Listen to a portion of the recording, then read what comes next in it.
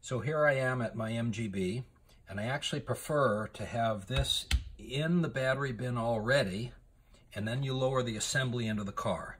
But in my case, I've already got my bin in here from years and years ago, plus my wires. And so to remove the bin means I'm removing the wires, and that's just a bit of effort.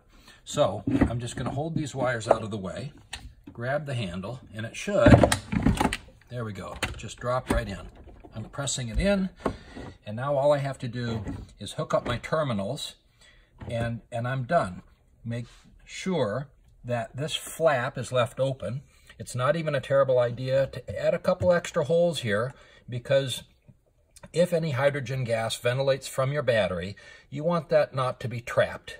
Modern batteries issue much less hydrogen gas than the old ones, but it's still there. So for safety, never seal up these openings after you make them.